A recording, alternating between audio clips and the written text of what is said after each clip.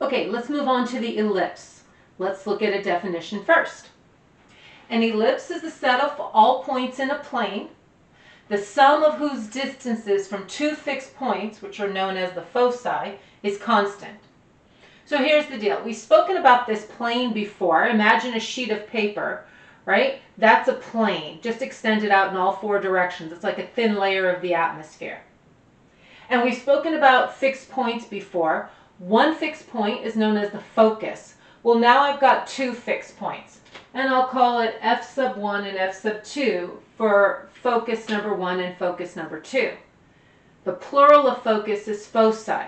Now, it has an interesting phrase here that some of you may or may not understand. It says the sum of whose distances from these points is constant. So here's what it means. If I take a point here on the ellipse, and the distance from focus number 1 and focus number 2, if I take these two distances and add them together, it would be the same as if I took a point over here and took the distance from focus number 1 and focus number 2. If I took these two distances and added them together, it would be the exact same value as if I added these two distances together. That's how they get an ellipse, is by taking two fixed points and looking at the distance from each of those fixed points and adding them together. That value is exactly the same as if I chose another point and added these two together. Don't go by looks. Are you with me? Because looks can be deceiving. So go by the definition itself. Cool?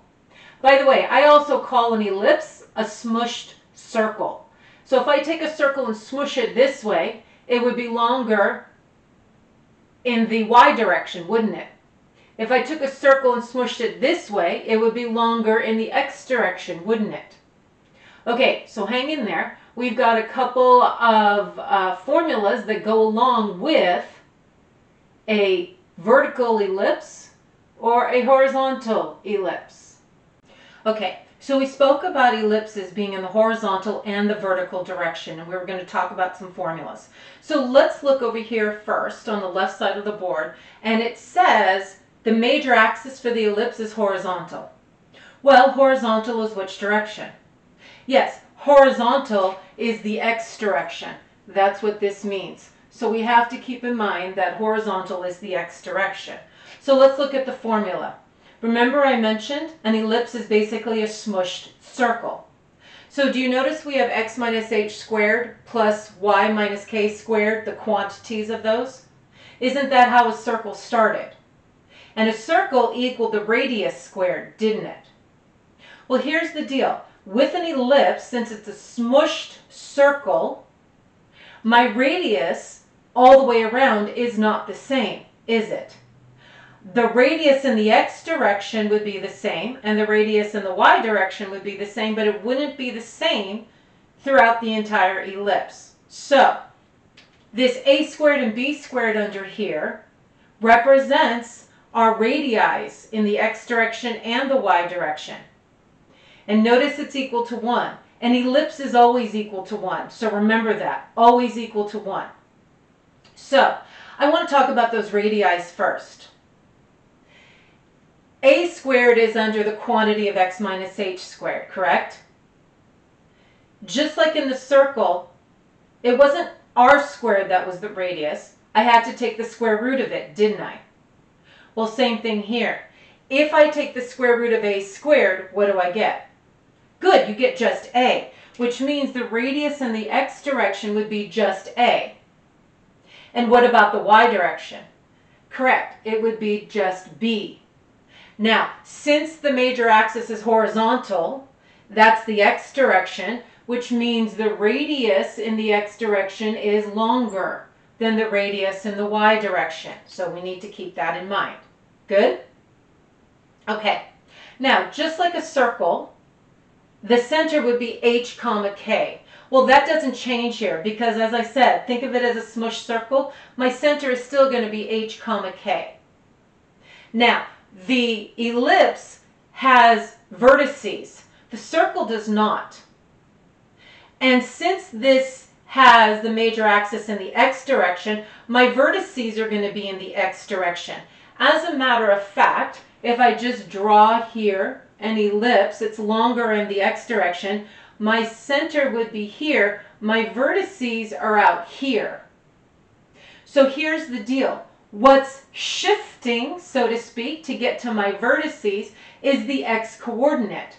And from the center, the distance from the center to each vertex needs to be exactly the same. So when I look at my vertices, it's the x that's going to be changing. And it's going to be changing by the amount of the radius in the x direction. So this has a negative a because I'm going to the left, and this one I'm going to add a to get to the right. So one of the vertices would be found by doing h minus a, the radius in the x direction. K is not changing. The other one would be found by taking the center and adding a, and the k is not changing, we leave it alone. Good? Does that make sense? Okay. Now remember, the foci are inside, aren't they? So technically, my foci would be right here. My foci would be, like this is focus number 1 and this is focus number 2. With me? But again, I'm moving from the center, and it has to be the same amount. So my foci, I'm going to do h minus c to get to the one on the left, and I'm going to do h plus c to get to the one on the right. Now you're like, where the heck did that c come from? I don't see it in the formula. Right, you don't. This is how you find c. C is equal to the square root of. Now, what is longer, a or b? A is longer. So what's longer, a squared or b squared? A squared. So a squared minus b squared. Because I don't want an imaginary number under there. Are you with me? Clearly, c has got to be smaller than a because it has to be inside, right? Okay, got it. Now let's look at the one where the major axis is vertical. Vertical is the y direction, isn't it? Okay. So again, a and b are the what? The radii. So what would be the radius in the x direction? Yeah, a. What would be the radius in the y direction? Good, b. Now since this one's vertical, which radius is longer? Excellent, the one in the y direction. This one is going to be longer.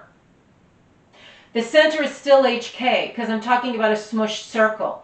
Now the vertices, in this case, this is vertical, isn't it? If this is my center, now my vertices are above and below it, aren't they? Which means, which coordinate's doing the changing? That's right, the K. And you think it's going to be any different than what we did over here? Nope, it's just now I'm dealing with the Y's. So we're going to do K minus to get below. Minus what? Yeah, B, because B is the radius in the Y direction. And the other one, yeah, I need to erase this to get myself the more room to write the other vertice. It's going to be H, comma, K. Good, you have to add B to get to the one above. Cool? Okay, foci. Which one's doing the changing? The X or the Y value? The Y value. So H, comma, K minus to get below, there's the C, and K plus C to get above. Now you're like, where the heck is C coming from? Okay, so C is equal to the square root. Be careful. Be careful. Which one's longer, A or B? B is longer. So which has the higher value, A squared or B squared? Right, B squared. So you're going to do B squared minus A squared. Remember, I don't want an imaginary number under here because I can't do anything with imaginary numbers. So the longer radius minus the shorter radius. Cool? Hang in there. Got some applications for us. Okay, so let's look at the directions. They ask us to find all the pertinent information for this conic. So let's look at number 1. And when they say the conic, now notice, we've talked about the circle, we've talked about the parabola, and now we've spoken about the ellipse. And the question is, which one of these three does this equation represent? Does it represent a circle? Well, it's got x squared and y squared, right? A circle has an x squared and a y squared, doesn't it? But does a circle have denominators? No. So is it a circle? No. Let's talk about parabola. Does parabola have an x squared and a y squared? No. So it can't be a parabola because this has both x and y squared. So our last choice is an ellipse. Is it an ellipse? Yes. X squared and y squared. It has denominators and it's equal to 1. So all three requirements are met here. Good? So I know I'm dealing with an ellipse. Now, is the major axis for the ellipse horizontal or is it vertical? Like, how do you tell again? Well, if you look at this equation, remember what the denominators represent. Yeah, the denominators represent the radii, don't they? And which one's larger? The one under the x. So in this case, your major axis is horizontal because what is the radius in the x direction? Not 64. Good, 8. I heard you. Because you got to take the square root of 64, just like the circle. And what's the radius in the y direction? Good, 5, because you had to take the square root, didn't you? Okay, so major axis is horizontal because the radius in the x direction is larger. So now I need to find the center and all that information. So what's the center of our wonderful ellipse here? You're like, I don't see any numbers subtracted from the x or the y. So what would that be? Good, 0. 0, 0. So be it. Yay! Vertices. Okay. Now remember, since the major axis is horizontal, which one of these coordinates is doing the shifting, the moving? Is it the x coordinate or the y coordinate? Good, it's the x coordinate that's going to be doing the moving. So, I was going to write x. You could tell, couldn't you? So, to the x coordinate, to get to the vertex on the left, you are going to, good, subtract. How much? 8, because that's in the x direction. And to get to the one to the right, good, you're going to take the x coordinate and add 8. And that one's not changing. For the y, I should say. So we have vertices at negative 8, 0 and positive 8, 0. Excellent. What about the foci? Good. The foci, to find it, yeah, the x is changing again, isn't it? You're like, yeah, but wait a minute. Don't you subtract that c? Very good. So, c is equal to the square root of what? The larger, which is 64, minus the smaller, which is 25. So in this case, c is equal to the square root of, 39. And if they don't want a decimal, you have to leave it as the square root of 39. So just saying. I know some of you are like, I don't like that. I get it. But you know, you got to go with what the authors of the book are asking for. So we'll minus the square root of 39 to the for one of the foci, and the other one you're going to have to add the square root of 39, which means my foci are at negative square root of 39 comma 0, and the other one is at positive 39 comma 0.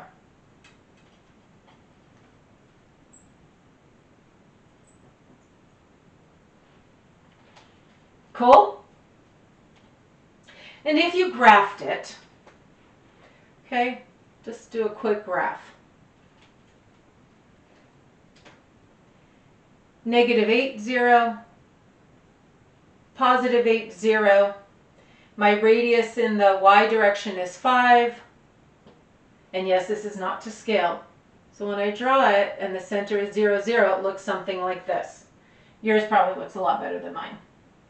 By the way, what's the square root of 39? I'm waiting. Get your calculators. Yeah, it's between 5 and 6, isn't it? 5 point something, isn't it? Actually, it's 6 point something because it's between 6 and 7, my fault. So it's 6 point something, right? Well, 6 point something is less than this 8, so your foci should be right about there. So that's what this ellipse would look like. Cool? Okay, let's look at the second one. What is it? Circle, parabola, or an ellipse? Yeah, an ellipse, because it looks just like the first one, doesn't it? Okay, so in this case, your major axis is which direction? Excellent, vertical. Why? Because the number under the y's is larger. By the way, is this in standard format? Good, it is. I've got it equal to 1, right? And I have x squared over a denominator and y squared over a denominator. Good. So then tell me, what would be the radius in our x direction? 3, because you got to take the square root. And what's the radius in our y direction? Good, 8. Love it. Okay, time to find the pertinent information here. What would your center be? Good, 0, 0, because I see nothing added or subtracted to those x and y's. Vertices are next on our list. Okay, which one's moving? Which one's doing the changing? The x or the y coordinate? Yeah, the y coordinate's changing because it's a vertical. So to the y, I'm going to subtract 8. By the way, total coincidence. 8 has nothing to do with it being longer than the other, so heads up. And the other one is 0 plus 8 to get to the one above. So here are my vertices. Okay, foci next on my list. Again, which one's doing the changing? The y is doing the changing. So I got to do 0 minus. Yeah, I got to find that c again, don't I? All right. C is equal to the square root of, which one do you write first? The larger one, 64 minus 9. So C is equal to the square root of, good, 55. And you're like, not again. Well, so be it. If that's the case, a non-perfect square, then that's the case. And if they don't ask for a decimal, I gotta leave it that way. Gratefully, I'm subtracting from 0, or adding to 0, so it's not that big of a deal. Right? Okay. So my foci happens to be these 2 points. And by the way, square root of 55 is between what numbers?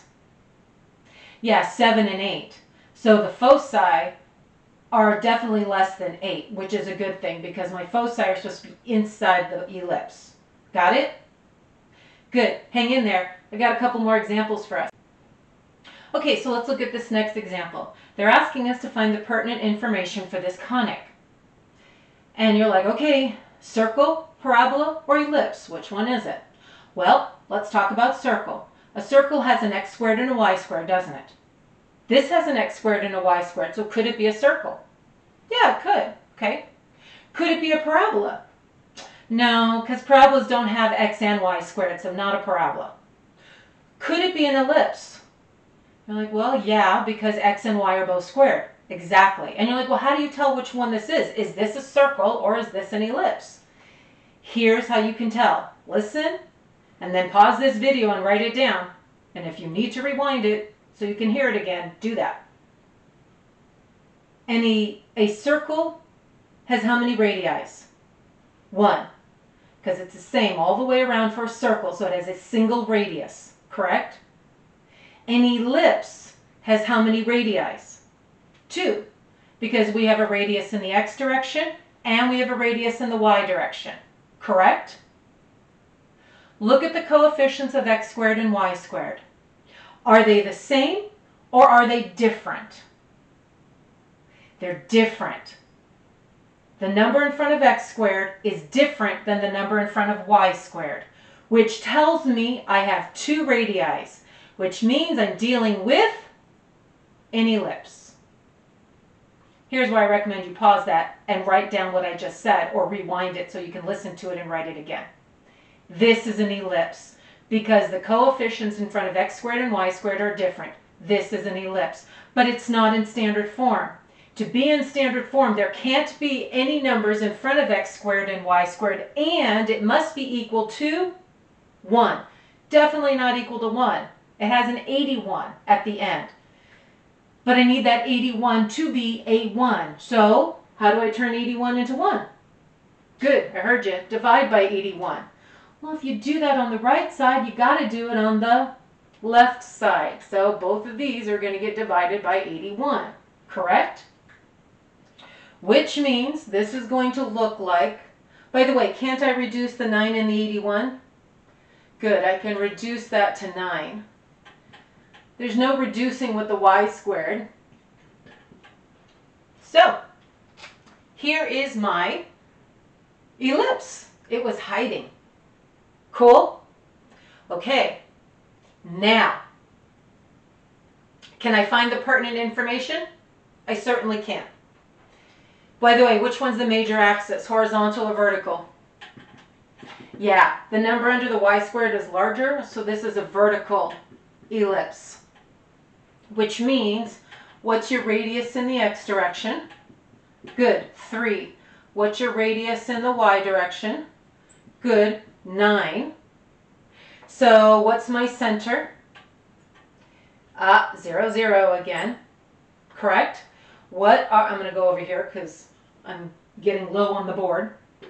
What are my vertices? Which one's changing? Yeah, the y is doing the changing. So, the x stays the same, and the y is going to be 0, good, minus 9. And for the other vertex, it's going to be 0, plus 9. You guys are getting the hang of this. Awesome. And foci.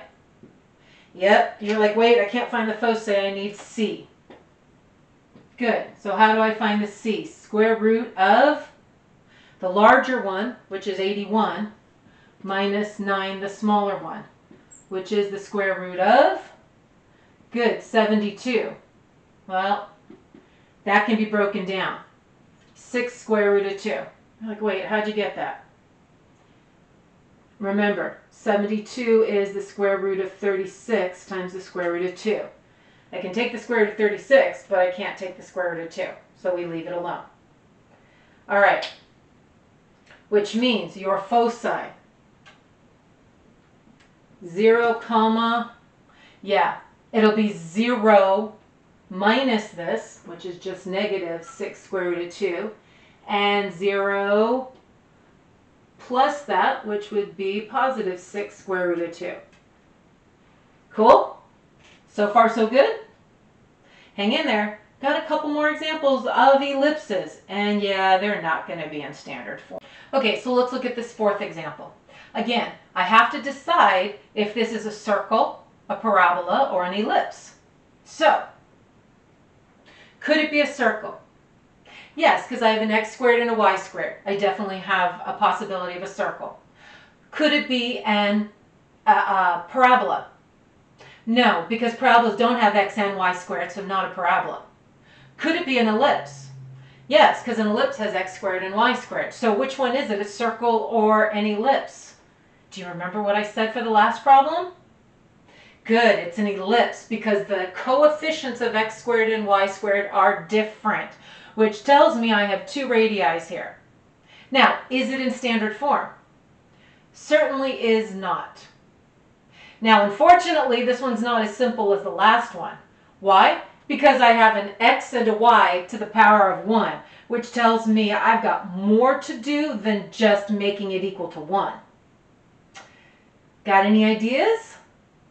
Yep, I heard some of you. You got to complete the square, which is why when we talked about the parabolas and I said it's very important for you to know how to complete the square, this is why. Because there's no shortcut for this ellipse. There's no shortcut to put this ellipse in standard form to find its center, like there's a shortcut for the vertex of the parabola. You have to know how to complete the square. So let's go. First things first, get that 9 to the other side. So as I'm moving the 9 to the other side, gratefully, my x's and y's are all together.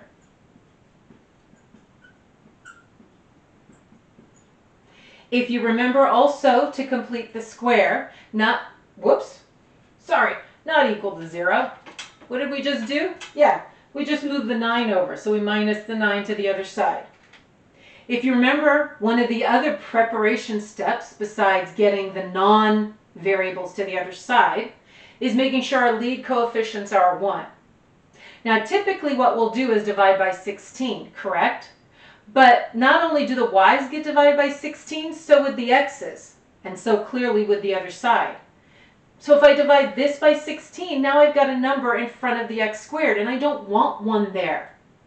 So instead of dividing, I am still going to divide, but I'm going to use another process that doesn't technically get rid of the 16, but it removes it from in front of the y squared. And you know this process. Yeah, I think some of you said it. It's called factoring. So I'm going to factor out that 16 instead.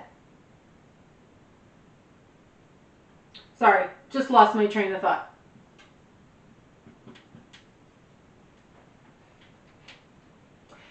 So I have to factor out for both the y's. Cool? So the non-variables are on the other side. The lead coefficients of x squared and y squared are both 1. Am I now ready to complete the square? Yes, I am. Okay, now I'm completing the square. The first 2 steps were preparation steps. We were preparing this equation so it could be in the right format for us to complete the square. And how many times am I going to complete the square? Twice. Once for the x's and once for the y's. So for the x's, yeah, I take the coefficient of x, which is a positive 6. We take half of it and then we square it. What do you get? Yeah, you'll get a positive 9. So that means I'm going to add 9 to these x's. But you don't just add it to one side, you add it to the other side. Okay, let's look at the y's. So I'm going to take half of negative 6 and square it, which will still give us a positive 9. So I'm going to add 9 to the y's. And over here, is it really just 9 I'm adding? Think about it. You added 9 inside this parenthesis, didn't you? What is this parenthesis being affected by? It's being affected by the 16 out here. So the 16 would get redistributed. You'd have 16y squared. You'd have minus 96y. And now, yeah, 9 times 16. That's a 144. You actually added 144 to the left side, which means you have to add the exact same number to the right side. You didn't just add 9. The 9 had to be multiplied by the 16. Does that make sense? Okay. Now, remember, the whole point of completing the square is so I can factor, to make factoring easier for us. So check it out. The x's will factor very nicely. The y's also actually factor very nicely. And over here on this side, the right side, the 9's drop out. And 9 times 16, yep, 144. Well, it's looking more like an ellipse all the time, isn't it? But is it in standard form? No, it's not. You've got to get rid of that 144 because an ellipse is equal to 1, isn't it? So how do I do it? Yeah, you're going to have to divide the 144 by 144. But if you do it to the right side, yep, you've got to do it to the left side. And when you do this, you end up with the quantity of x plus 3 squared over 144 plus, do the 16 and the 144 reduce? They do. The quantity of y minus 3 squared over 9 equaling 1. Cool? Okay, so I think our lives are going to be a little bit nicer now, because that is definitely an ellipse. And what's my major axis? The major axis is horizontal here, because I have the larger number under the x's, which means the radius in the x direction is what? Good, it's 12. What's the radius in the y direction? Good, 3. Now, in this case, what's your center? Yeah, your center is a -3, because remember, you set these equal to 0 just like we did for the circle. So the x coordinate's a -3 and the y coordinate is a +3. To find the vertices, which coordinate's getting affected, the x or the y? Well, since the major axis is horizontal, the x is getting affected, so the -3 is getting affected. And to get to the vertex on the left, you're going to subtract. How much are you going to subtract? Good, 12, because that's the radius in the x direction. And to get to the other vertex, you're going to add 12, which means my vertices are -15, 3 and +9, 3. Excellent. So what about my foci? Some of you are like, don't you need that C thing? Yeah, I need that C thing. Boy, I'm hoping C comes out nicer in this one than it did the last two. Okay, so C is equal to the square root of, good, 144 minus 9. I don't think this is going to come out any nicer. So what is that? The square root of 135? Yeah, that certainly didn't come out any nicer, did it? Okay, so let's see. Does that reduce at all? Can we reduce this? Let me see something real quick. Actually, it does. See, I already did my work. It actually turns out to be 3 square root of 15. And yes, these foci are not going to look very nice. I get it. And if they don't want a decimal, you have to leave it this way. So, which coordinate's getting affected? The x, because it's horizontal. So my -3. I'm going to subtract that C value. And I'm going to add that C value. And if they want a decimal, I'll give them a decimal. But those are my foci. Cool? Excellent. Hang in there. Got one more for you. Okay, so let's look at this example. I'm going to wait a moment and you're going to tell me if this is a circle, a parabola, or an ellipse.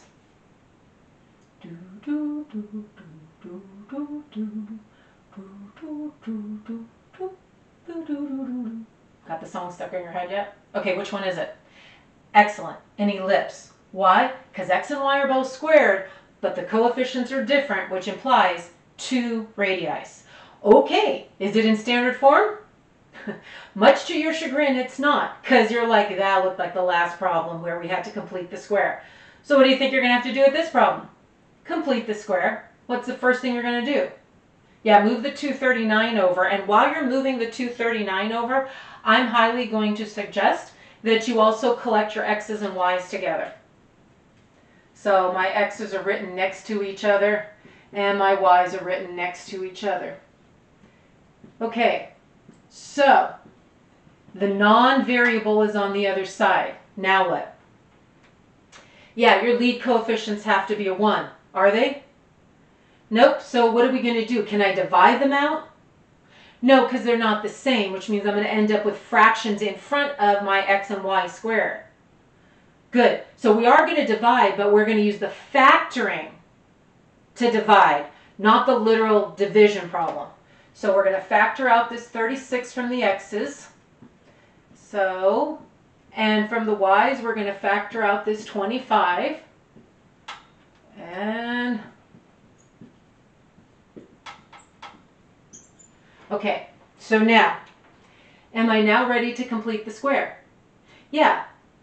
The non-variables on the other side and the coefficients in front of the x squared and y squared are technically 1s.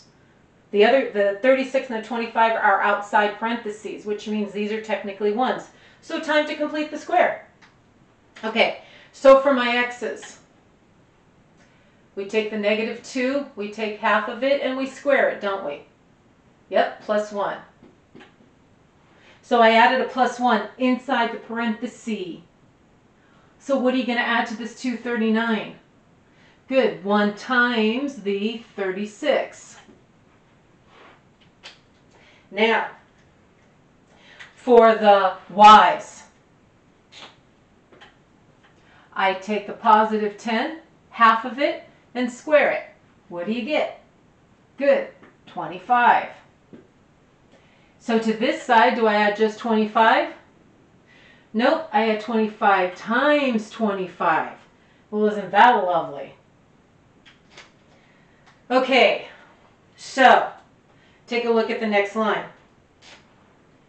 The whole reason we complete the square is to factor the parentheses. So it's a perfect trinomial. So when you factor it, you get something times itself. That's the whole job, remember, of completing the square.